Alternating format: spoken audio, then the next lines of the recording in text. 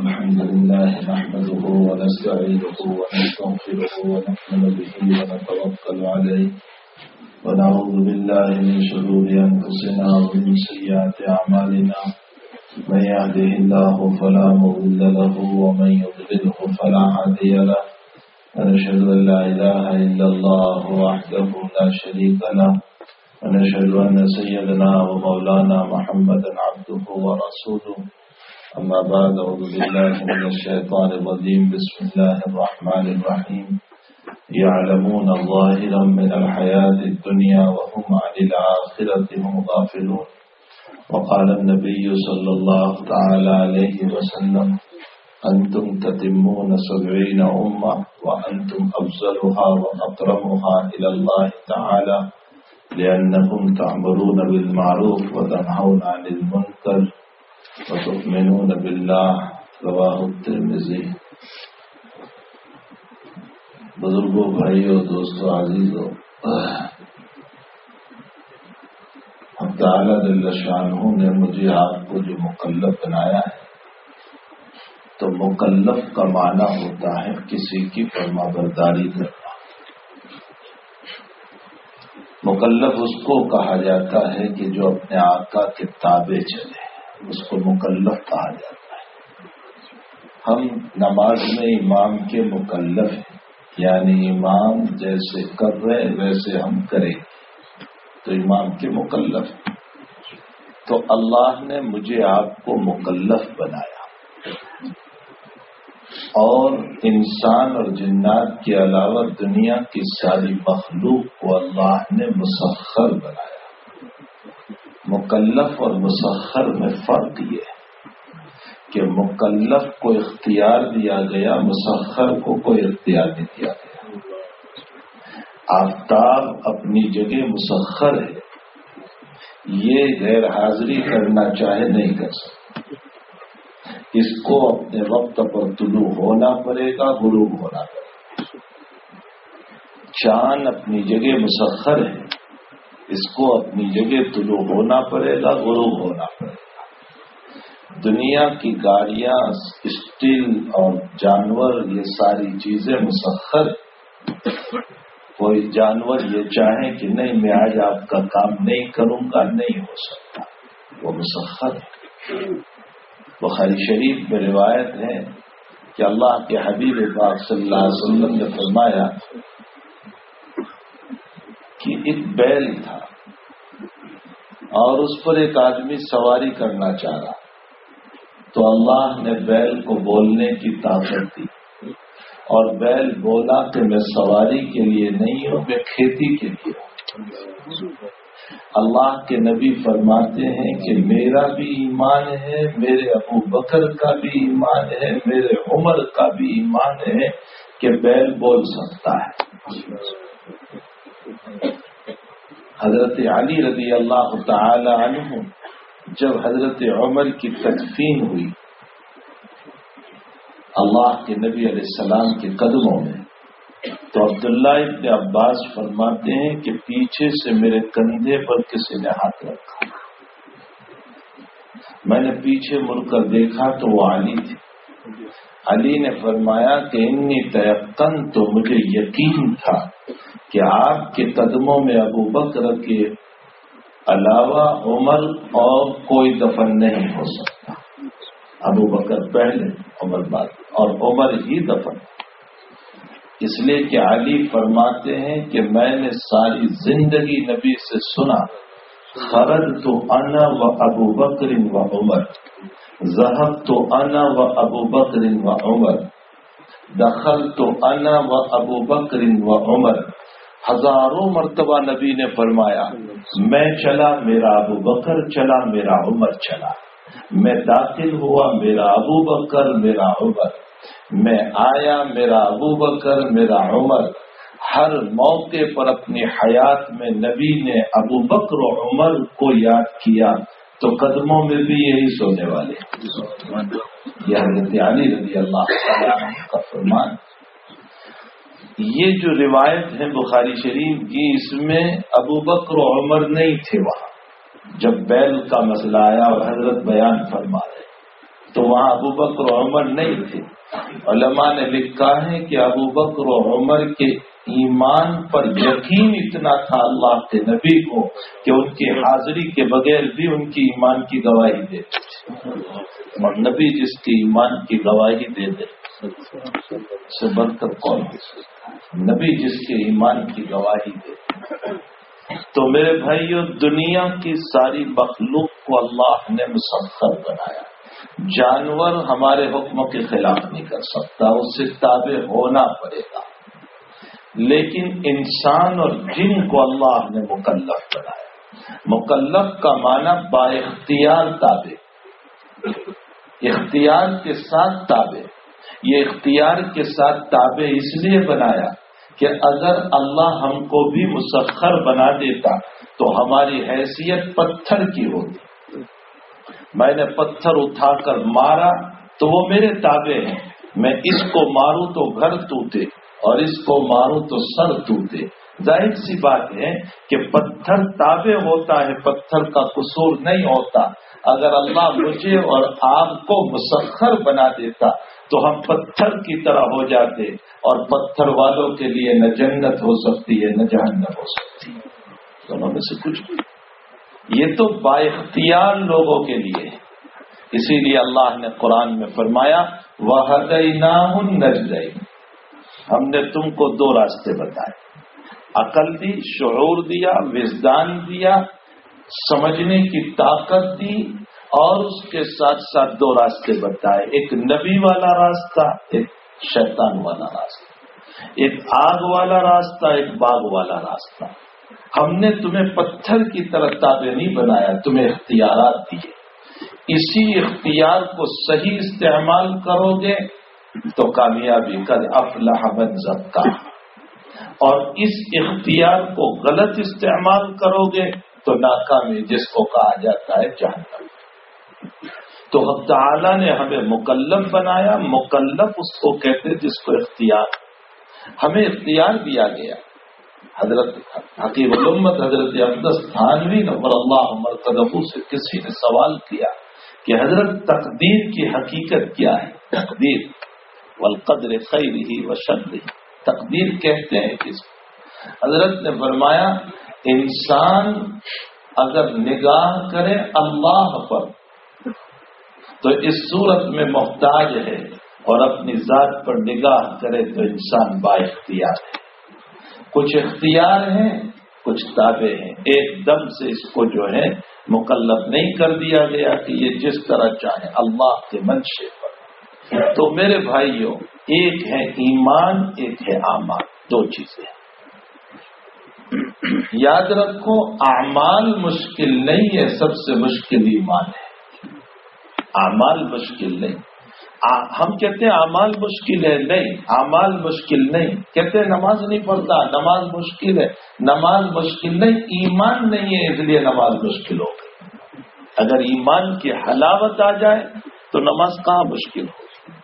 یہی وجہ ہے میرے بھائیوں کہ آپ غور فرمائیں.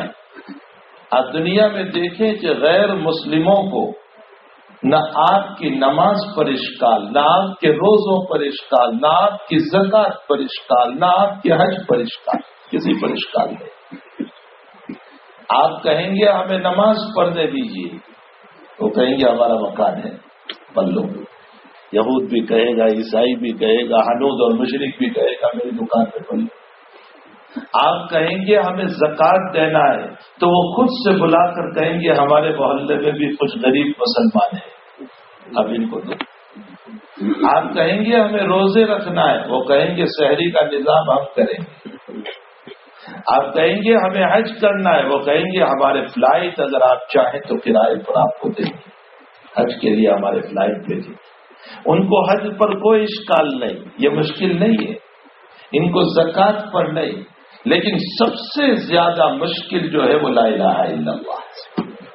اس لیے جب لا الہ الا اللہ کی دعوت کا مسئلہ پیش کرو گے تو نہ یہود گھر پیش کرے گا، نہ عیسائی کرے گا، نہ حنود کرے گا، کوئی نہیں کرے گا. کوئی کرنے والا نہیں. آج ہم کہتے ہیں مول صاحب ہمارا گھر میں نماز پڑھوانے کے لوگ ہے، نماز سے کوئی اشکال نہیں ان کو، نہ نماز، نہ روزہ، نہ زکات، نہ حج. یہ ان کے لیے باعث اشکال نہیں. باعث اشکال اگر کوئی چیز ہے تو لا الہ الا اللہ اور اس کی دعوت. آپ بخاری شریف میں غور فرمائیں کہ جب سیدنا صدیق اکبر رضی اللہ تعالیٰ عنہ اہل مکہ کی مصائب کو جھیل جھیل کر تکلیفوں کو سہ سہ کر مکہ چھوڑنے کا ارادہ کیا اور نکلے ہیں. اور ابن دغینہ ملا جو مکے کا سرغنا اور بادشاہ تھا. راستے میں ملا, اس نے پوچھا ابو بکر کہاں جا رہے ہو؟ کہا اہل مکہ چین نہیں لینے دے رہے, اس لیے میں کسی ایسی جگہ چلا جاؤں ہجرت کر کے جہاں اللہ اللہ کا نام لیتا ہے. تو ابن دغینہ نے کہا تجھ جیسا شریف مکہ چھوڑ کر نہیں جا سکتا, میں میری پناہ میں تجھے لیتا ہوں, چل تجھے کوئی کچھ نہیں کرے گا. ابن دغینہ جیسا مشرک اور مکہ کا سردار حضرت کو لے آیا. روایت میں ہے کہ حضرت نے اپنے مکان کا صحن جو تھا اس میں ایک چھوٹی سی مسجد بنا لیا, مسلح بنا لیا, اس میں نماز پڑھتے تھے. نماز سے کوئی اشکال نہیں. ابن دغینہ تو کہہ کر لایا تھا کہ اپنے گھر میں نماز پڑھتے رہنا, ابو بکر کوئی کچھ نہیں کرے گا. نماز سے اشکال ہی نہیں تھا. اشکال کہاں پیدا ہو گیا؟ اس مسلح میں حضرت قرآن پڑھتے تھے زور سے, وَقَانَ رَجُلًا بَكَّاءً, اور ابو بکر قرآن پڑھتے ہوئے بہت روتے تھے. اور مکے کی عورتیں اور بچے وہاں جمع ہو کر قرآن سنتے تھے اور ان پر دعوت کا اثر پڑتا تھا. قرآن تو دائی ہے, دعوت ہے, اس کا اثر پڑتا تھا. تو اہل مکہ نے ابن دغینہ سے کہا کہ تو نے پناہ دی ہے, ابو بکر سے کہہ دے مکان کے اندر نماز پڑھے, باہر نہ نماز پڑھے, خطرہ ہے کہ ہمارے بچے اور بیویاں مسلمان نہ ہو جائیں. سب سے بڑا خطرہ جو ہے وہ دعوت کا ہے. سب سے بڑا مسئلہ جو ہے وہ لا الہ الا اللہ. یہی وجہ ہے کہ مدینے کے مؤذن تو حضرت بلال تھے اور عبداللہ ابن ام مکتوم تھے. عبداللہ ابن ام مکتوم فجر کی اذان دیتے تھے, نابینا صحابی, اور باقی اذانیں بلال دیتے تھے. لیکن مکے کے مؤذن فتح مکہ کے بعد حضرت ابو محذورہ تھے رضی اللہ تعالیٰ. اور ابو محذورہ کی اذان اگر روایتوں میں آپ دیکھو گے تو ہماری اس اذان سے کچھ الفاظ زیادہ ہیں. اور وہ مکے میں اذان دیتے تھے اور نبی نے سنی اس اذان, اور وہ کیا تھی؟ اور وہ اذان یہ تھی کہ اشہد ان لا الہ الا اللہ 2 مرتبہ نہیں 4 مرتبہ, اشہد ان محمد رسول اللہ 2 مرتبہ نہیں 4 مرتبہ. پہلے 2 مرتبہ اشہد ان لا الہ الا اللہ ذرا آہستہ, پھر 2 مرتبہ زور سے. اشہد ان محمد رسول اللہ پہلے 2 مرتبہ آہستہ, پھر 2 مرتبہ زور سے. حالانکہ ہماری اذان میں اشہد ان لا الہ الا اللہ 2 ہی مرتبہ ہے اور اشہد ان محمد رسول اللہ 2 ہی مرتبہ. لیکن ابو محذورہ کی اذان میں یہ دونوں کلمے 4 مرتبہ. تو روایتوں میں ان کے متعلق یہ آیا ہے کہ اصل میں اللہ کے حبیب پاک صلی اللہ علیہ وسلم فتح مکہ سے پہلے کہیں سفر میں جا رہے تھے اور ابو محذورہ کی جو بستی تھی وہاں حضرت کا قیام ہوا. راستے میں لمبے سفر میں ہوتے تھے تو بیچ میں قیام کرتے تھے, تو وہاں قیام ہوا. تو راستے میں صحابہ نماز پڑھتے اذان دیتے ہوئے چلتے تھے. تو جب نماز کا وقت آیا تو صحابی نے اذان دی, اور جب نئے لوگ آتے ہیں تو بچے دیکھنے کے لیے جمع ہو جاتے ہیں. جب کوئی نئے لوگ آتے ہیں اپنی بستی کے قریب, جب پڑاؤ ڈالتے ہیں, خیمے ڈالتے ہیں, تو دیکھنے کے لیے بچے جمع ہو جاتے ہیں. تو بچے جمع ہو گئے, اس میں ابو محذورہ بھی تھی. اب جو اذان سنی تو بچوں کو نقالی کی عادت ہوتی ہے, تو وہ تو عربی بچے تھے, اسی طرح بولنے لگے اللہ اکبر اللہ اکبر اللہ اکبر اللہ اکبر. جب نقالی اتارنے لگے تو حضور نے فرمایا پکڑو ان بچوں کو. تو سارے بچے بھاگے, ابو محذورہ پکڑے گئے. تو ابو محذورہ کو لایا حضور پاک صلی اللہ علیہ وسلم کے پاس. حضرت نے محبت سے فرمایا بیٹے ابھی جو کلمات کہہ رہے تھے کہو. تو محدثین نے لکھا ہے اسی روایت کے ذیل میں کہ کبھی الفاظ کے بولنے پر بھی اللہ دل کی کیفیت کو بدل دیتا ہے. اسی لیے ہمارے اکابر فرماتے ہیں کہ اللہ کا تذکرہ کثرت سے کرو تاکہ دل زندہ ہو جائے. یہ جو ذکر کے فضائل آئے، اللہ کا تذکرہ کثرت سے کرو تاکہ دل زندہ ہو جائے. تو ابو محذورہ کو فرمایا ابھی کلمات جو بول رہے تھے بیٹے بولو وہ سب. اب وہ بولنے لگے اللہ اکبر زور سے، لیکن اشہدو ان لا الہ الا اللہ پر جب پہنچے تو آہستہ بولے، اس لیے کہ یہی کلمہ تھا جو دعوت کا کلمہ ہے. میں گواہی دیتا ہوں کہ اس کے علاوہ کوئی معبود نہیں، یہ دعوت ہے. اور یہی ان کے لیے مشکل تھا کیونکہ وہ مشرک کے بچے تھے، تو وہ آہستہ بولے. تو حضرت نے فرمایا زور سے بولو، تو پھر انہوں نے زور سے بولا. پھر بات آئی اشہدو ان محمد رسول اللہ، پھر آہستہ بولے. حضرت نے فرمایا زور سے بولو، پھر زور سے انہوں نے بولا. اتفاق ایسا کہ اس کے بعد مکہ فتح ہوا تو ابو محذورہ کو اللہ کے حبیب نے مؤذن مقرر کیا بیت اللہ کا. تو چونکہ ان کی اذان میں نبی نے 2 مرتبہ بلوایا تھا تو وہ یہ سمجھے کہ اذان اسی طرح ہے، اس لیے آپ نے اپنی اذان میں 4 مرتبہ باقی رکھا. اسی صحابی کے باب میں ہے، ابو محذورہ کے باب میں، کہ وہ اپنے پورے سر کے بال کٹاتے تھے لیکن یہ نہیں کٹاتے تھے، اور یہ فرمایا کرتے تھے کہ میرے نبی نے اس موقع پر میرے سر پر ہاتھ رکھا تھا، میں ان بالوں کو نہیں کٹواؤں گا. محبت تھی.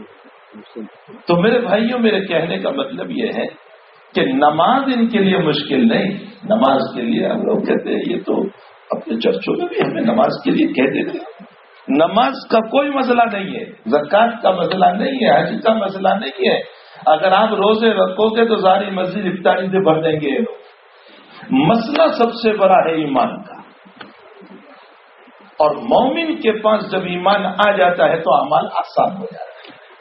اس لیے کہ ایمان دعوت دیتے ہیں اعمال کو، ایمان نہیں تو اعمال نہیں، تو ایمان ہی دعوت دیتے ہیں اعمال کو. اسی لیے ہمارے انبیاء کرام علیہ الصلوۃ والسلام نے محنت جو فرمائی ہے وہ سب سے پہلے ایمان پر محنت. سارے انبیاء کے واقعات اب قرآن میں آپ پڑھتے چلے جائیں، سارے نبیوں کے حالات. اور میں تمہیں ایک بات سناؤں، صاحب روح المعانی نے دل کو ہلانے والی بات لکھی. فرمایا کہ جب فلڈ آیا اور سیلاب آیا حضرت نوح علیہ السلام کے زمانے میں، اور کشتی میں سوار ہوئے، بیٹھ گئے کشتی میں، اور کشتی چلی، اور جب تک پانی ختم نہ ہوا وہ چلتے رہے، اور جب پانی ختم ہو گیا تب وہ نیچے اترے. صاحب روح المعانی فرماتے ہیں کہ جو لوگ فلڈ کے ختم ہونے کے بعد باقی رہ گئے تھے وہ وہی تھے جو ایمان والے تھے.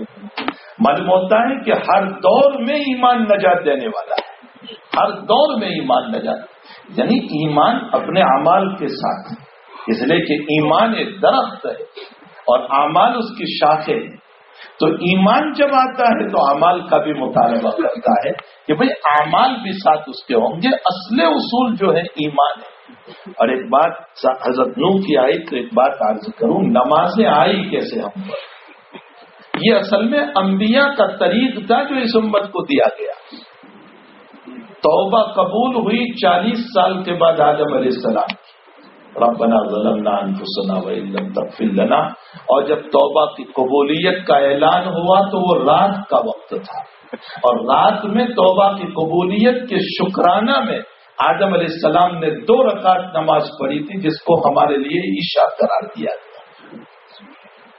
اور حضرت نوح علیہ السلام کی کشتی جب پانی سے بچ کر کے آ گئے واپس، اور جودی پہاڑ پر جب اترے ہیں تو وہ فجر کا وقت تھا، اور حضرت نوح نے شکرانہ میں 2 رکعت نماز پڑھی تھی جو محمد رسول اللہ کی امت کے لیے فجر کہی. اور ایوب علیہ السلام کو بیماری اور علالت کے بعد جو چشمہ پانی کا دیا گیا اور اس میں آپ نے غسل فرمایا، اور غسل فرمانے کے بعد جو شفا ہوئی آپ کو، تو وہ دوپہر کا وقت تھا، آپ نے شکرانے میں 2 رکعت نماز پڑھی.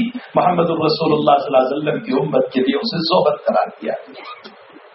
اور عصر کے وقت کی جو نماز ہے کہ حضرت موسیٰ علیہ السلام، حضرت مغرب کے وقت کی جو عصر کے وقت کی جو نماز ہے کہ حضرت یوسف علیہ السلام نے اپنا پیراہن بھیجا یعقوب علیہ السلام کے لیے اور گئی ہوئی بینائی واپس آ گئی. اب تعالیٰ نے آپ کو بینائی عطا کر دی. آپ نے اس موقع پر 2 رکعت شکرانے کی ادا فرمائی. یہ امت محمدیہ کے لیے اثر کی نماز پڑھی. اور موسیٰ علیہ السلام نے دعا فرمائی کہ اللہ میری زبان میں تو لکنت ہے, میں اچھی طرح تبلیغ نہیں کر پاؤں گا, بات نہیں سمجھا پاؤں گا, میرے بھائی ہارون کو بھی نبوت دے دے ہوا افصح منی. وہ بہت فصیح بولنے والے, بہت اچھا بولنے والے. فرعون کو سمجھانے کے لیے اچھی زبان کی ضرورت ہے, فصیح زبان کی ضرورت ہے.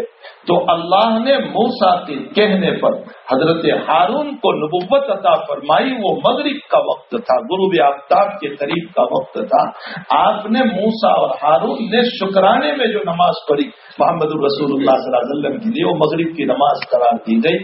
ہمارے حضرت شیخ نور اللہ مرکزہ فرماتے ہیں معلوم ہوتا ہے تمہاری 5 نمازیں مجموعۃ الانبیاء ہے, سارے نبیوں کا مجموعہ ہے جو تمہیں دیا گیا. اور اللہ کے حبیب جب شروع میں نبوت لے کر آئے تو 2 نماز تھی امت کے پاس, قبل طلوع الشمس و قبل الغروب, فجر اور عصر, یہ 2 نمازیں تھی. اور پھر ہجرت سے 2 یا 3 سال قبل جب آپ کی معراج ہوئی, اور معراج میں پھر 50 نماز, اور 50 کے بعد تخفیف کرتے ہوئے 5 نماز رہ گئی. تو یہ 5 نمازوں کا مسئلہ آیا. بہرحال میرے بھائیوں, نمازوں کی ترتیب اس طرح پر اس امت کے اندر آئی ہے. تو میں یہ کہہ رہا تھا کہ سب سے مشکل کام جو ہے وہ ایمان اور ایمان کی دعوت ہے, اور یہی وہ کلہاڑی ہے کہ جب وہ چلتی ہے لوگوں کے اوپر اعمال کے ذریعے سے, اخلاق کے ذریعے سے, کیریکٹر کے ذریعے سے, قرآن کے ذریعے سے, حدیث کے ذریعے سے, تو دنیا کی تلوار گردن کاٹتی ہے, اور یہ لا الہ الا اللہ کی تلوار دلوں کو کاٹ کر کے پیوست ہو جاتی ہے. اسی کو کہا جاتا ہے ایمان کی دعوت, اسی کو کہا جاتا ہے ایمان کی دعوت. اور اسی کا ہمیں مکلف بنایا گیا کہ آپ دنیا میں ایمان کی دعوت چلاؤ, ایمان کو عام اور تام کرو, ایمان کے بول بولو. اور کب ہم یہ بول بولیں گے؟ آقا صلی اللہ علیہ وسلم کی ایک روایت, اللہ اکبر, وہ میرے آپ کے دلوں کو ہلاتی. فرمایا انکم علی بینۃ والہدی, تم لوگ اس وقت تک ہدایت پر رہو گے اور واضح دلائل پر رہو گے, لولا تجمعون فیکم سکرتان, جب تک تمہارے اندر 2 بلائیں جمع نہ ہو جائیں. وہ 2 بلا سکرت حب الدنیا و سکرت حب العیش, جب تک دنیا کی محبت اور دنیا کی آشائش. میرا کپڑا بڑا شاندار ہو, میں اعلیٰ درجے کا کپڑا پہنوں, میں اعلیٰ درجے کی زندگی گزاروں, میرا فرش مخمل کا ہو, میرا بستر ایسا ہو, یہ اس کو کہا جاتا ہے عیش. یعنی اسی پر مرنا, اسی پر مرنا. حضرت شاہ ولی اللہ صاحب رحمت اللہ علیہ کا ملفوظ میں نے ابھی کئی جگہوں پر نقل فرمایا. شاہ صاحب رحمت اللہ علیہ فرماتے ہیں ہر وقت تجھے فکر یہ رہی کہ میں اچھے کپڑے اور اچھی زیب و زینت اختیار کروں تاکہ لوگوں کو پیارا ہو جاؤں.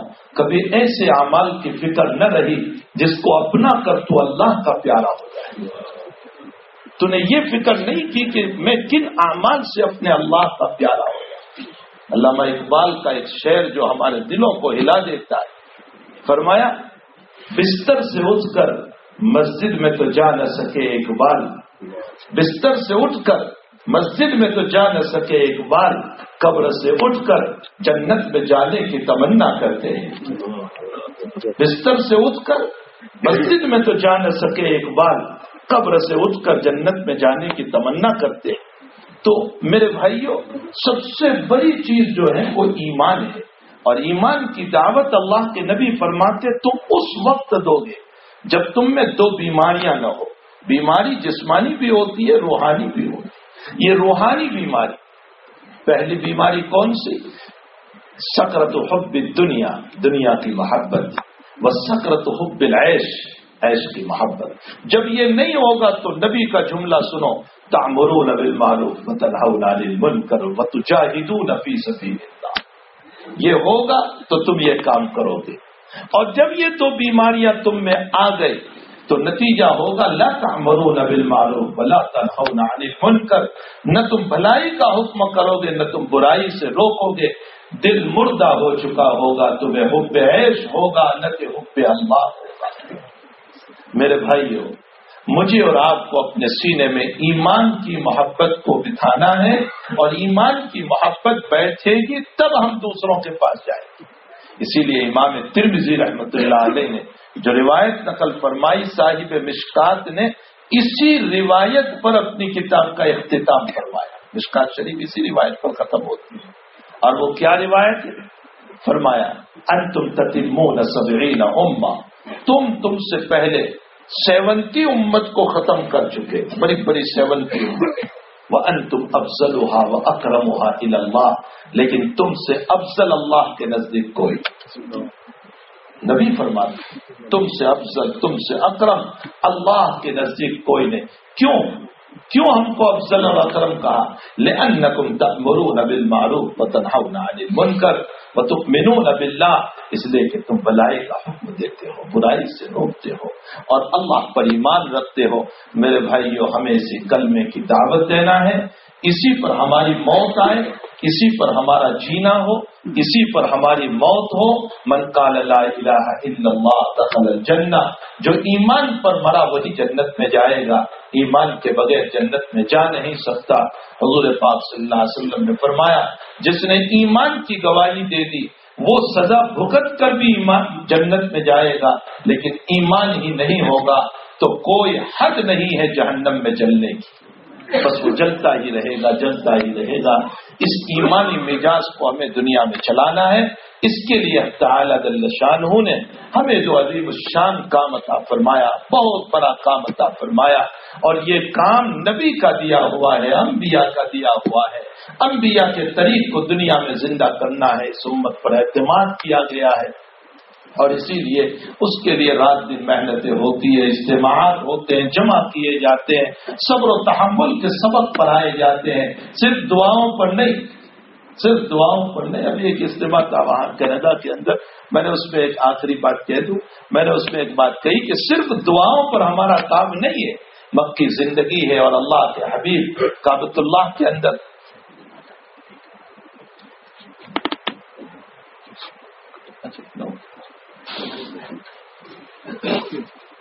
میں تو سمجھا آج 40 پر ہوں، تو اس امت کو صرف دعاؤں پر نہیں، اس امت کو اللہ کے نبی نے اعمال پر اٹھایا۔ اعمال پر کیسے اٹھایا؟ مکی زندگی میں اللہ کے حبیب صلی اللہ علیہ وسلم بیٹھے ہوئے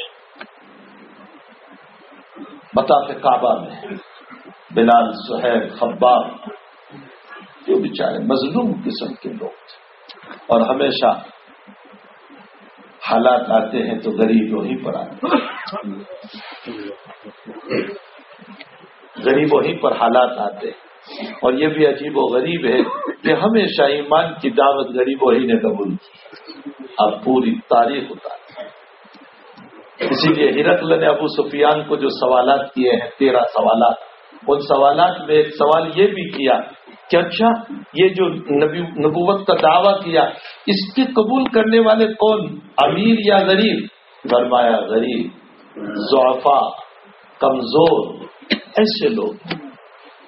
آسیہ کا ایمان ایک غریب عورت ہی کی بنیاد پر ہے، آسیہ کا ایمان جو ہے وہ ایک غریب عورت کی بنیاد پر ہے، جو مشاطہ تھی، جو خادمہ تھی، جو کام کرنے والی نوکرانی تھی، اور وہ موسیٰ علیہ السلام پر ایمان لے آئی تھی، اور اس کی ایمان کی مضبوطی کا عالم یہ تھا، مضبوطی کا عالم یہ تھا کہ اس کے دونوں بچوں کو 3 دن تک گرم کیے ہوئے تیل میں ڈال دیا ماں کی آنکھوں کے سامنے۔ ہاں میرے بھائیو، بولنا بہت آسان ہے، آج میرا آپ کا حال تو یہ ہوگا کہ چند ٹھیکروں میں ایمان کا سودا ہو جاتا ہے، چند ٹھیکروں۔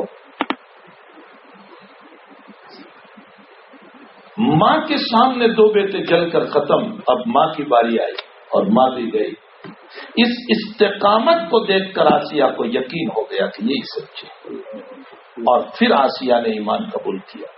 اب فرعون نے پہلے تو بہلایا پھسلایا، محبت پیار سب کچھ، لیکن ایمان جب مضبوط ہو چکا ہوتا ہے تو دنیا کی کوئی طاقت ہلا نہیں سکتی، کوئی طاقت ہلا نہیں سکتی۔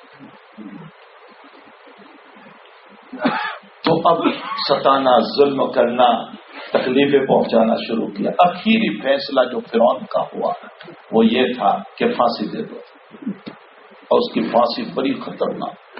کیسے پھانسی دیتا تھا وہ؟ کراس کی شکل میں لکڑیں رکھتا تھا اور انسان کو زندہ سلا کر اس پر کھیلے اور میخے مار دیتا تھا۔ اسی لیے قرآن میں اس کو کہا گیا وَفِرْعَوْنَ ذِي الْأَوْتَادِ، میخوں والا فرعون، میخوں والا۔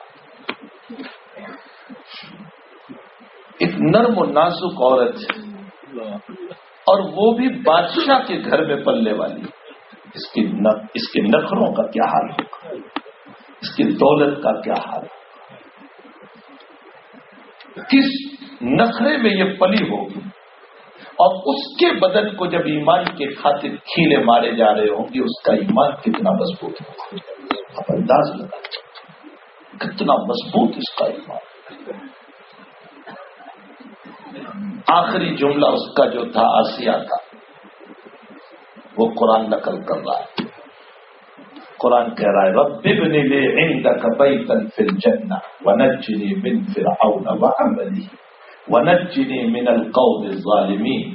ایسی دعا تو ہمیں بھی نہیں آتی، ایسی دعا ہمیں نہیں آتی۔ ہم یہ کہتے ہیں اللہ جنت عطا فرما، جنت الفردوس عطا فرما، لیکن آسیہ کیا کہہ رہی ہے؟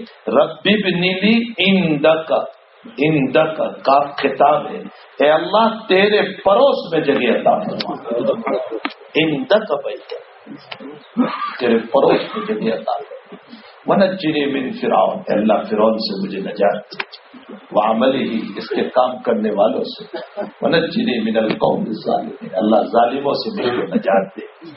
کیا مطلب نجات کا؟ مفسرین لکھتے ہیں اللہ روح جلدی قبض کر لے، کہیں تکلیفوں میں ایمان نہ چھوٹ جائے۔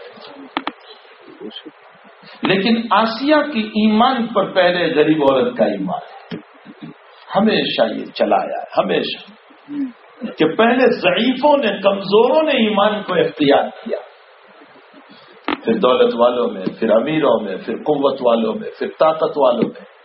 حضور پاک صلی اللہ علیہ وسلم کی سیرت کو بھی اگر پڑھو تو یہی ملے گا۔ اسی لیے ہرقل کو ابو سفیان کہہ رہا ہے، جب ہرقل نے سوال کیا کہ اس پر ایمان لانے والے ضعیف ہیں یا طاقتور، فرمایا ضعیف لوگ، ضعیف غریب لوگ، کام کرنے والے لوگ ہیں، وہ ایمان لا رہے، وہ سلمان ایمان لایا، وہ خباب ایمان لایا، وہ صہیب ایمان، یہ لوگ ایمان لا رہے۔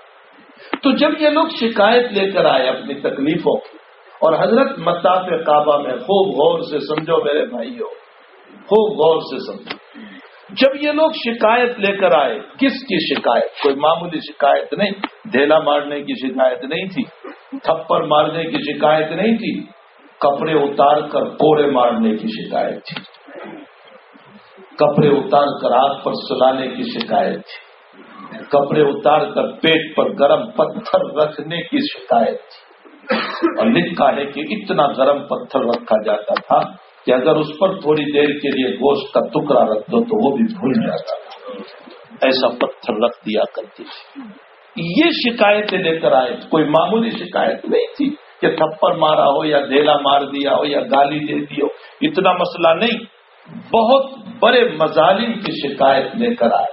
تو نبی نے یہ نہیں فرمایا اچھا ماشاءاللہ آپ لوگ آئے ہیں، حتیم بھی یہی ہے اور حجر اسود بھی یہی ہے اور کعبہ بھی یہی ہے اور ملتزم بھی یہی ہے، چلو میں کعبہ کا غلاف پکڑ کے دعا کرتا ہوں اللہ تمہیں نجات دے دے، ان کو ہلاک کر دے، تمہیں نجات دے دے، ان کو ہلاک کر دے، چلو تم آمین کہنا۔ میں نہ، اللہ کے نبی نے وہاں حالانکہ دعاؤں کی قبولیت کی جگہ وہاں ملتزم موجود، وہاں حتیم موجود، وہاں حجر اسود موجود اور کعبۃ اللہ موجود، حضرت نے یہ نہیں فرمایا کہ آؤ میں دعا کرو تم آمین کہو، حضرت نے فرمایا اتنی سی بات پر شکایت لے کر آئے ہو، تم سے پہلے لوگوں کو اس دعوت کی نسبت پر سروں پر آرے رکھ کر کے چیر دیے گئے، ان کی آہیں بھی نہیں نکلی۔ تم سے پہلے لوگوں کو اس دعوت کی نسبت پر، اس ایمان کی نسبت پر ان کو کھڑا کر کے ان کو ختم کر دیا گیا، لیکن ان کی زبانوں سے اور ایک کلمہ بھی نہیں نکلا، اور تم جو ہے اتنی چھوٹی چھوٹی شکایت لے کر کے میرے پاس آئے ہو۔ فرمایا صبر کرو، صبر، اس سے بھی بدتر حالات آئیں گے، صبر کرو، اس سے بھی بدتر حالات آئیں گے۔ میرے بھائیوں، اس کام میں صبر سب سے بڑی چیز، اس کام میں صبر سب سے بڑی چیز۔ اور عجیب و غریب امام احمد بن حنبل فرماتے ہیں صابر کے صبر کے بعد اب انتظار کرو کہ مصیبت کب اتر جائے۔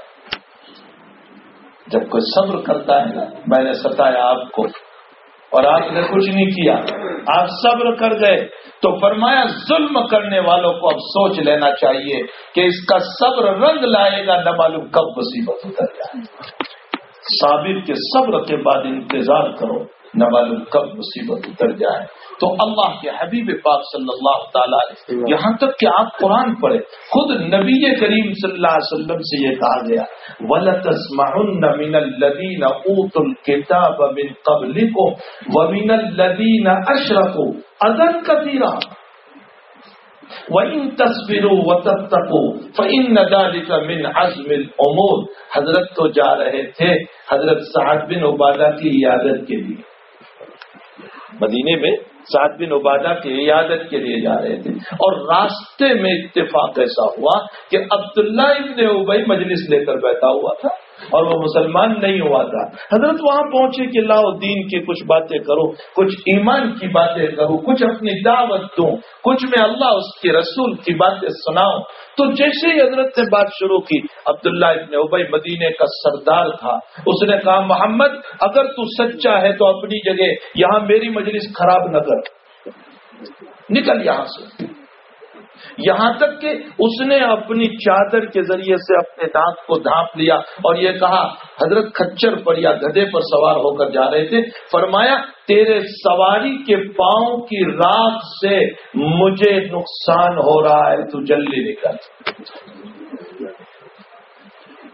بہت تکلیف ہوئی حضرت کو، بہت تکلیف ہوئی، بشرط تکلیف کا ہونا ایک یقینی بات ہے۔ آپ کو شدید تکلیف ہوئی، آپ نے اپنی تکلیف کا احساس کا اظہار فرمایا سعد بن عبادہ کے پاس جا کر، اور سعد بن عبادہ کو جا کر کے یوں کہا کہ سعد تمہیں نہیں معلوم، میں ابھی عبداللہ ابن ابی کی مجلس میں گیا، اور جب وہاں گیا اور میں نے کچھ دین کی بات کی دعوت دی اور کچھ باتیں سنائی، تو اس نے مجھ کو یہ جملے کہے۔ تو سعد بن عبادہ نے کہا حضرت آپ صدمہ نہ لیں دل پر، آپ غم نہ کریں، آپ فکر نہ کریں، وہ تو ہے ہی ایسا، اصل میں مدینے سے اس کی سرداری جا رہی ہے، اس لیے اس کو تکلیف ہو رہی ہے، حضرت آپ دل پر نہ لیں۔ لیکن بہرحال حضرت سعد کی تسلی سے کیا ہوتا نبی کریم صلی اللہ علیہ وسلم کو، اس لیے کہ جو جتنا حساس ہوتا ہے تکلیف اتنی ہی زیادہ ہوتی ہے، جو جتنا حساس ہوتا ہے اس کو اتنی ہی زیادہ تکلیف ہوتی ہے۔ کیسے سعد آپ کو تسلی دیتے؟ تو آپ کی تسلی کے لیے کائنات کے مالک کو قرآن میں آیت اتارنی پڑی، وَلَتَسْمَعُنَّ مِنَ الَّذِينَ أُوتُوا الْكِتَابَ مِنْ قَبْلِكُمْ وَمِنَ الَّذِينَ أَشْرَكُوا أَذًى كَثِيرًا۔ اے میرے محبوب، آپ کو ان اہل کتاب یہودیوں سے اور ان مشرکین سے ابھی تو بہت تکلیفوں کی باتیں سننے کو ملیں گی، اذًى كثيرا، بہت تکلیفوں کی باتیں آپ کو سننے کی ملے گی۔ آپ کیا کرو گے؟ کیا اس طرح پر دل پر لے کر بیٹھ جاؤ گے؟ کام نہیں کرو گے؟ کیا اس طرح یہ سوچو گے کہ اب میں کیا کروں ان حالات میں؟ خاموش ہو کر ایک کمرے میں بیٹھ کر سوچتے رہو گے کہ میں کیا کروں، اور آگے نہیں بڑھو گے۔ فرمایا تمہارا کام یہ ہے وَإِن تَصْبِرُوا وَتَتَّقُوا فَإِنَّ ذَلِكَ مِنْ عَزْمِ الْأُمُورِ، صبر اختیار کرو گے اور تقوی اختیار کرو گے، اس سے بہتر کوئی شکل نہیں ہو سکتی۔ تمہارے صبر کے نتیجے میں حالات اور مصائب کو میں ان پر اتاروں۔ آپ کو کچھ نہیں کرنا ہے، آپ کو صبر کر کے تقوی اختیار کرنا ہے. وَإِن تَصْبِرُوا وَتَتَّقُوا فَإِنَّ ذَلِكَ مِنْ عَزْمِ الْأُمُورِ. تو میرے بھائیوں، حضرات صحابہ مطاف کعبہ میں نبی کے پاس اس دعوت و تبلیغ کے نتیجے میں ہونے والے مظالم کو لے کر اور ظلموں کو لے کر نبی کے پاس آئے تو نبی نے یہ نہیں کہا کہ میں ملتزم پر غلاف پکڑ کر کے تمہارے لیے دعا کر دوں اور حتیم میں دعا کر دوں اور حجر اسود پر دعا کر دوں اور کعبۃ اللہ میں جا کر دعا کر دوں.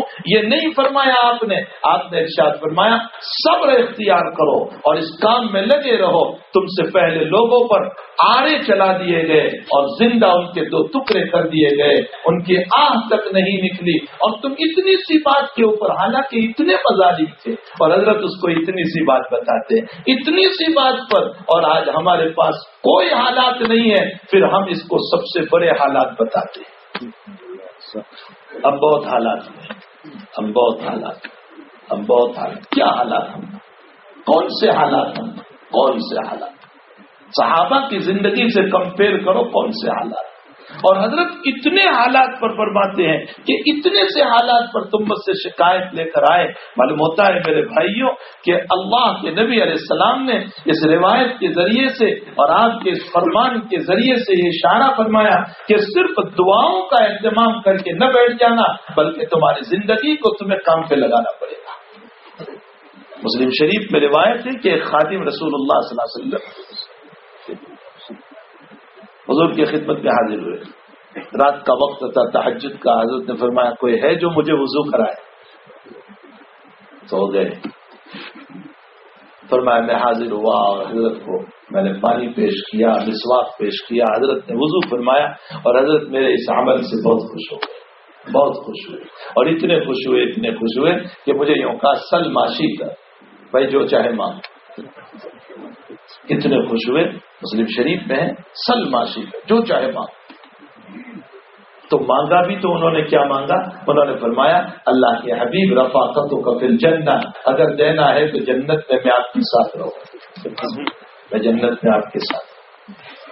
تو حضرت نے فرمایا وغیر ادانی، بھائی کچھ اور مانگ، یہ تو بہت بڑی چیز تو نے مانگی. اب غیر ادانی کچھ اور مانگ. وہ صحابی فرماتے ہیں نہیں یا رسول اللہ اگر دینا ہو تو مجھے یہی، میں آپ کے ساتھ جنت میں رہنا چاہتا ہوں. تو حضرت نے یہ نہیں فرمایا اچھا آؤ تہجد کا وقت ہے میں دعا کرتا ہوں اللہ تجھے جنت الفردوس دے دے. میں آپ کو یہ سمجھانا چاہتا ہوں امت کو اعمال پہ اٹھایا، امت کو اعمال پہ اٹھایا. دعا خود عبادت، اس کا انکار نہیں ہے. دعا عبادتوں کی بنیاد ہے، عبادتوں کی جڑ ہے. دعا سب کچھ ہے، لیکن جہاں ضرورت ہے وہاں ہمیں کام کرنا پڑے گا. اور اٹھیں گے، چلیں گے، دوڑیں گے، مسائل کو اٹھائیں گے اور حالات کو جھیلیں گے اور پریشانیوں کو اٹھائیں گے اور وہ کلمات جو کبھی نہیں سنے وہ سنیں گے اور اس پر صبر و ضبط سے تحمل سے کام لیں گے. اور پھر اس کے بعد جب دعائیں کریں گے تو اب ہماری دعائیں رنگ لائیں گی، اس کے بعد دعائیں رنگ لائیں گی. تو اللہ کے حبیب نے فرمایا اچھا تم یہی مانگتے ہو کہ جنت میں میرے ساتھ رہو؟ فرمایا جی اللہ اگر دینا ہو تو مجھے یہی دے دو. تو حضرت نے فرمایا اعنی علیک بکثرۃ السجود، فرمایا اگر میرے ساتھ تمہیں جنت میں رہنا ہو تو خوب نمازیں پڑھو اور خوب سجدے کرو. تمہاری نمازیں جتنی ہوگی اللہ تمہیں میرے ساتھ جنت میں جگہ عطا کرے گا. تو امت کو اعمال پہ اٹھایا. ہمیں جو عمل کرنا ہے اور جس کی دعوت دینا ہے وہ ہے لا الہ الا اللہ. اسی کا مکلف بنا کر کے اللہ کے حبیب نے اس امت کو دیا اور فرمایا انا آخر النبیین وانتم آخر الامہ او کما قال علیہ الصلوۃ والسلام، میں آخری نبی اور تم آخری امت. اور جب میں آخری نبی اور تم آخری امت، علماء لکھتے ہیں نبوت کے ساتھ امت کو جوڑنا یہ اس بات کی دلیل ہے کہ امت کو اب نبی والا کام بھی کرنا پڑے گا. جب آپ آخری نبی ہیں تو اس آخری نبی کے کام کو اسی امت کو لے کر کے چلنا پڑے گا اور دنیا کے اندر ایمانی فضاؤں کو بنانا پڑے گا اور ایمانی کاموں کی ترغیب دینا پڑے گا. اور جتنے انبیاء کرام علیہ الصلوۃ والسلام تشریف لائے ان تمام کے تمام انبیاء نے ان کا حال یہ رہا کہ سب سے پہلے اپنی امت کو ایمان پر اٹھایا. ایمان آتا ہے نماز آئے گی، ایمان آتا ہے ذکر آئے گا، ایمان آتا ہے علم آئے گا، ایمان آتا ہے اکرام مسلم آئے گا. ان تمام کا تعلق ایمان سے. ایمان کے بغیر یہ مسائل ہو ہی نہیں سکتے. کسی صاحب نے مجھے ابھی سفر میں سوال کیا اکرام مسلم کے اوپر. مجھے کہنے لگے ان لوگوں کے پاس کہاں ایمان ہے، لیکن اکرام تو ہے. میں نے کہا اکرام مسلم نہیں ہے. اکرام مسلم کا لفظ سنیں، اکرام مسلم کہاں ہے؟ یہ جو کچھ کر رہے ہیں یہ حصول دنیا کی بنیاد پر کر رہے ہیں. اور اللہ کے نبی نے فرمایا بے غرض بن کر کے اکرام کرو. اللہ کے نبی کے فرمان میں اور ان کے اکرام میں زمین آسمان کا فرق ہے. یہ اکرام کر رہے ہیں اس بنیاد پر کاروبار چل جائے، یہ اکرام کر رہے ہیں اس بنیاد پر دکان چل جائے، یہ اکرام کر رہے ہیں اس بنیاد پر کہ ہمارے مسائل حل ہو جائیں. اور میرا نبی یہ کہہ رہا ہے، میں اس لیے نہیں کہہ رہا ہوں کہ تمہارے مسائل حل ہو جائیں، تمہیں اکرام کرنا ہے اس بنیاد پر کہ اللہ کا حکم ہے. اسی لیے حضور پاک صلی اللہ علیہ وسلم نے ایک عجیب و غریب ارشاد فرمایا، ادو حقہ وحقنا علی اللہ.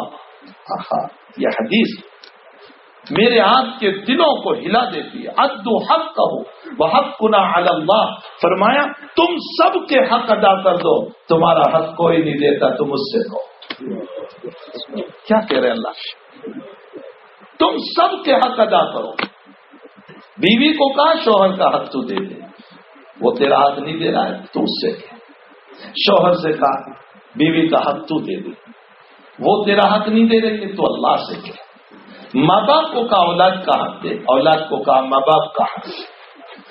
امیر اور بادشاہ اور ملک کے پرائم منسٹر کو کہا رعایا کا حق دے، اور رعایا کو کہا اپنے پرائم منسٹر کا حق دے.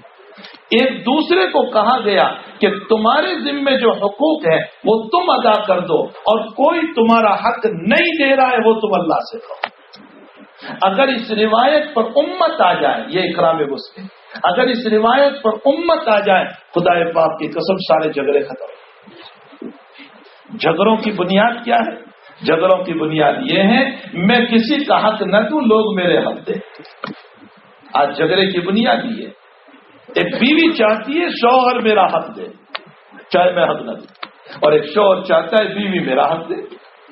اولاد چاہتی ہے ماں باپ میرا حق دے، اور ماں باپ چاہتے ہیں اولاد میرا حق دے. بھائی چاہتا ہے بھائی میرا حق دے، اور وہ بھائی چاہتا ہے کہ یہ بھائی میرا حق دے.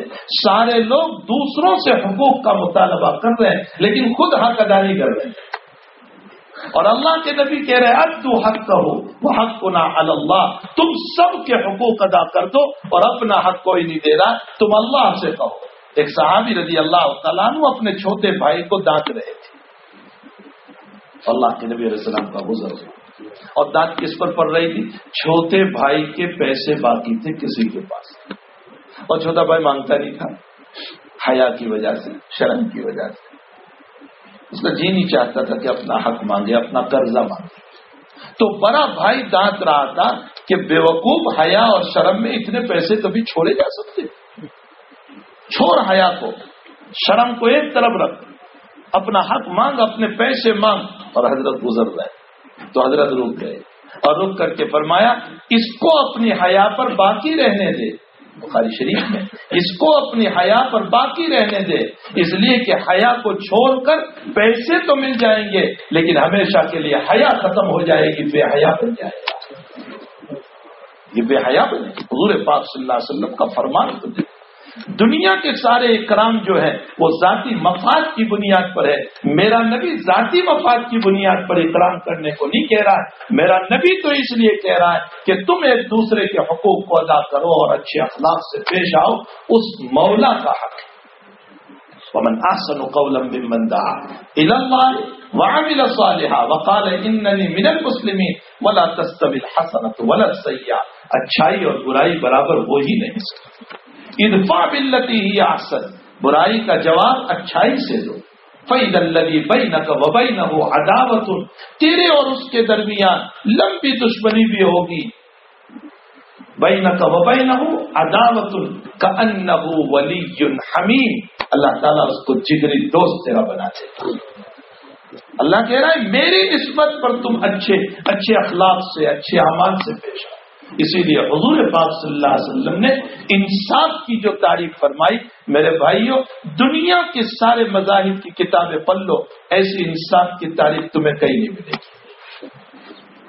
آپ نے کیا انصاف کی تعریف فرمائی؟ آپ جتنی کتابیں سب کو پڑھو، اور ایک طرف حضور پاک صلی اللہ علیہ وسلم کا فرمان، آقا صلی اللہ علیہ وسلم فرماتے ہیں کہ اپنے بھائی کے لیے وہ پسند کرو جو اپنے لیے پسند کرتے ہو، اپنے بھائی کے لیے وہ پسند کرو جو اپنے لیے پسند کرتے ہو۔ میں میرے لیے عزت چاہتا ہوں تو آپ کو بھی عزت ملے، میں میرے لیے مالداری چاہتا ہوں آپ کو بھی مالداری ملے، میں چاہتا ہوں میری اولاد کا اچھی جگہ طے ہو جائے، آپ کی اولاد کا، میرے گھر میں انتشار اور جھگڑے نہ ہو، آپ کے گھر میں بھی نہ ہو۔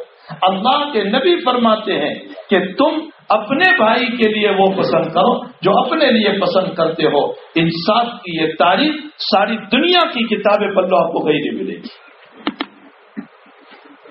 یہ حضور پاک صلی اللہ علیہ وسلم کی تعریف ہے۔ تو اللہ کے حبیب پاک صلی اللہ علیہ وسلم نے یہ جو فرمایا کہ اکرام مسلم اور ایک دوسرے کا اکرام کرو، اس کا یہ مطلب ہے کہ اللہ کے خاطر اکرام کرو، ذاتی مفاد کے خاطر نہیں۔ اور سنو، اللہ کے حبیب پاک صلی اللہ علیہ وسلم ایک مرتبہ مال تقسیم فرما رہے، کہیں سے مال آیا تھا بحرین سے، حضرت تقسیم فرما رہے،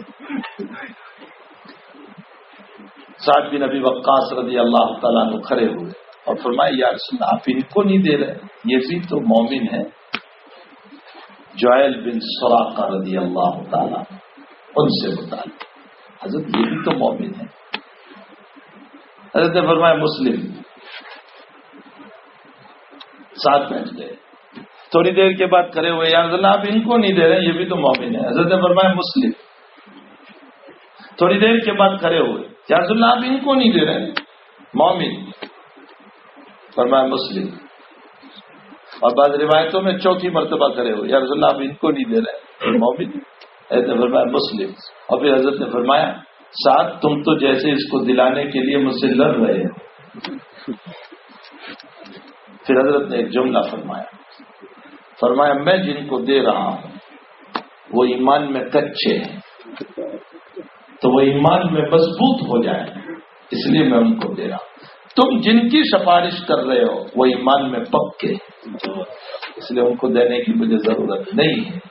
کیسے صحابہ تھے وہ کہ جن کے ایمان کی گواہی اللہ کا نبی دے رہا ہے، کیسے صحابہ تھے کہ ان کے ایمان کی گواہی۔ لیکن ان تمام تعریفوں کے باوجود میرے بھائیوں کبھی ہم روایتوں پر غور کرتے ہیں تو ایسا معلوم ہوتا ہے کہ ان ساری تعریفوں کے باوجود ان کا حال یہ تھا کہ وہ اپنے آپ کو ذلیل اور حقیر سمجھتے تھے۔ ہم میں اور ہمارے اکابر میں یہی فرق ہے کہ میں نے نہ دو چار نمازیں پڑھی، کچھ نہیں کیا، اور میں اپنے آپ کو ولی اللہ سمجھنے لگا، اور ہمارے اکابر سب کچھ کرنے کے باوجود اپنے آپ کو ذلیل سمجھتے تھے۔ روایت میں ہے کہ ایک نوجوان حضرت عمر رضی اللہ تعالیٰ عنہ کی عیادت کے لیے آیا۔ سنو میرے بھائی، اللہ کرے کہ مجھے آپ کو بھی نصیب، عیادت کے لیے آیا اور حضرت کی بڑی تعریف فرمائی، آپ ایسے ہیں، آپ ایسے ہیں، آپ ایسے ہیں، آپ ایسے ہیں۔ حضرت عمر روتے رہے اور اخیر میں ذرا سکون سانس لیا، اور اس کے بعد فرمایا میرے بھائی میری تعریف نہ کر۔ کیا تعریفیں کی تھی؟ عمر تم دنیا سے اس عالم میں جا رہے ہو کہ اللہ کا نبی تم سے راضی تھا، تم نبی سے راضی تھے۔ تم دنیا سے اس عالم میں جا رہے ہو کہ تم نے اتنے بڑے خطے پر حکومت کی۔ تم دنیا سے اس عالم میں جا رہے ہو کہ تم نے اسلام کو اتنا پھیلایا۔ جو روایات کی تعریف ساری بیان کی، حضرت نے فرمایا بھائی میری تعریف نہ کر، میں تو چاہتا ہوں لا لی ولا علیہ، اللہ میری نیکیوں کا بدلہ نہ دے تو نہ دے، کم سے کم اللہ میری پکڑ نہ فرمائے، اللہ میری پکڑ نہ فرمائے۔ آپ اس جملے پر ذرا غور کریں، میری پکڑ۔ اور پھر روایت میں ہے کہ حضرت زمین پر لیٹ گئے، نیچے ہی تھے، یوں مٹی پر اپنا منہ کر لیا اور اپنے رخسار کو یوں رگڑنے لگے مٹی کے اوپر، اور رگڑ یہ کہنے لگے رگڑ رگڑ کر رخسار کہنے لگے وہی عمر تیرا برا ہو لم یغفر اللہ، اگر اللہ نے تیری مغفرت نہیں کی تو تباہ ہو جائے گا عمر، تو تباہ ہو جائے گا، اگر اس اللہ نے تیری مغفرت نہیں کی تو تو تباہ۔ یہ کہہ کر اپنا چہرہ مٹی پر رگڑ رہے، جس کے بعد میں اتنی بشارتیں کہ میرے بعد اگر نبی ہوتا تو عمر ہوتا، جس کے بعد میں اتنی بشارتیں کہ نبی معراج میں گیا تو ان کا مکان جنت میں دیکھ کر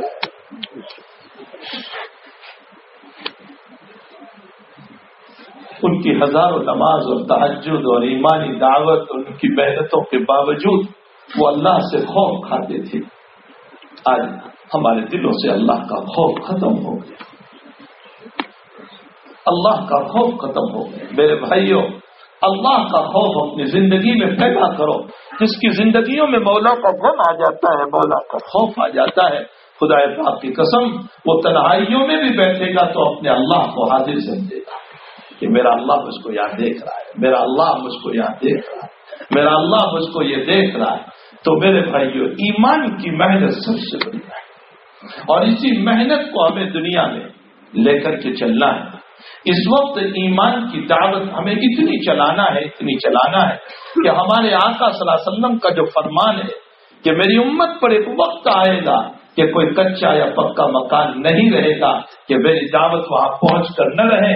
اللہ کرے کہ نبی کے اس فرمان کا اثر ہم ہی بن جائے، اللہ کرے کہ ہم ہی بن جائے اور ہمارے ذریعے سے گھر گھر میں اللہ کے نبی کی دعوت پہنچ جائے اور ایمان کی دعوت پہنچ جائے اور دین کی دعوت پہنچ جائے اور ہم خیر کے جھنڈے کو لے کر اور ہدایت کے جھنڈوں کو لے کر اور ایمان کے جھنڈوں کو لے کر دور دور تک علاقوں میں خطوں میں اور دور دور تک اس دین کو لے کر کے چلنے والے بنے اور اللہ کے رسول کے محبتوں کو اور اللہ کے خوف کو اور اللہ کی خشیت کو اور اللہ کے دین کو اور حضور پاک صلی اللہ علیہ وسلم کی دی ہوئی مبارک تعلیمات کو اور ان تمام چیزوں کو ہم لے کر کے امت کے اندر بھرنے والے بنے، تاکہ ہمارا جوان بھی اپنی زندگی میں داعیانہ صفات رکھتا ہو اور ہمارا بوڑھا بھی اپنی زندگی میں داعیانہ صفات رکھتا ہو اور ہمارا بچہ بھی اپنی زندگی میں داعیانہ مزاج رکھتا ہو اور ہماری مائیں اور بہنیں بھی اپنی زندگی میں داعیانہ صفات رکھتے ہو۔ جب تک یہ کام ہمارے گھروں میں برابر پختہ نہیں ہوگا اور ہم علاقوں میں اور محلوں میں اور بستیوں میں اور ملکوں کے اندر اس کام کو لے کر کے نہیں چلیں گے اور جان اور مال کی قربانیاں اپنے پیش نہیں کریں گے اور جب تک کڑوی کسیری کو سن کر صبر و تحمل کا پہاڑ اپنے اوپر نہیں لیں گے اور قرآن کا یہ جملہ کہ ہم نے نہیں سنا، انہی صحابہ کو سب سے پہلے اللہ نے خطاب کر کے فرمایا تھا جو دعوت کا جھنڈا لے کر کے اٹھتے تھے، وَلَنَبْلُوَنَّكُمْ بِشَيْءٍ مِّنَ الْخَوْفِ وَالْجُوعِ وَنَقْصٍ مِّنَ الْأَمْوَالِ وَالْأَنفُسِ وَالثَّمَرَاتِ وَبَشِّرِ الصَّابِرِينَ الَّذِينَ إِذَا أَصَابَتْهُمْ مُصِيبَةٌ قَالُوا إِنَّا لِلَّهِ وَإِنَّا إِلَيْهِ رَاجِعُونَ۔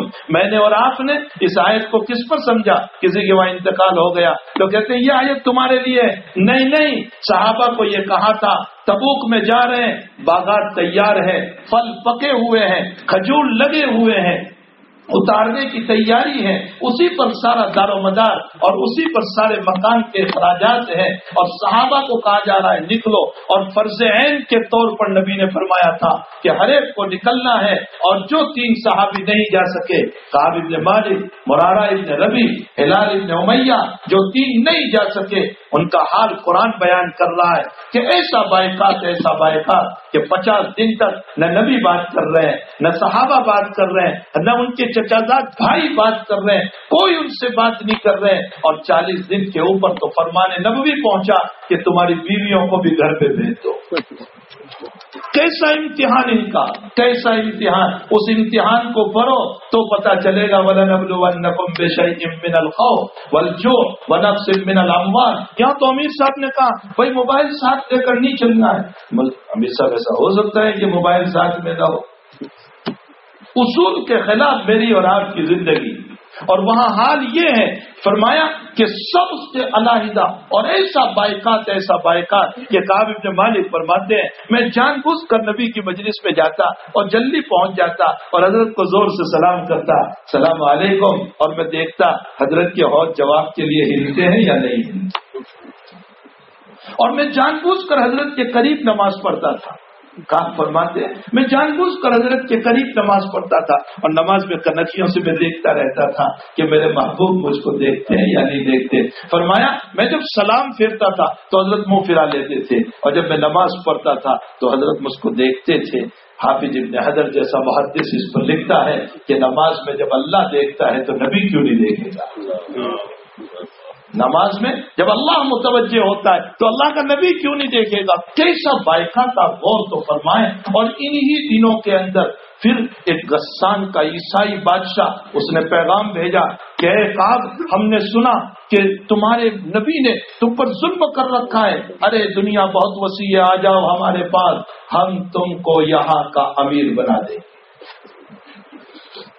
باطل طاقت کی دعوت آئی، باطل طاقت کی دعوت۔ وہ جو خط لے کر کے آیا تھا وہ مدینے کے بازار میں پوچھ رہا ہے کعب کون ہے تم میں، کعب کون ہے؟ تو کسی نے بتایا وہ جا رہا ہے، اس لیے کہ کوئی بات تو کرتا نہیں تھا، کب وہ جا رہا ہے؟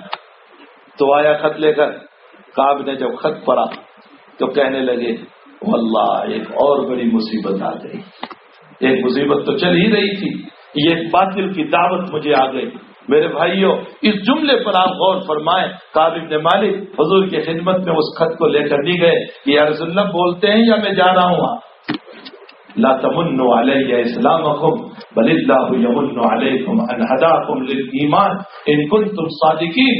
اللہ پر احسان مت جتاؤ کہ میں نماز پڑھ رہا ہوں اور میں ایمان کا کام کر رہا ہوں اور میں دین کا کام کر رہا ہوں اور میں تبلیغ کر رہا ہوں اور میں زکوٰۃ دے رہا ہوں اور میں مسجدیں بنا رہا ہوں، احسان نہ جتاؤ، اس کا احسان مانو کہ توفیق عطا فرمائے۔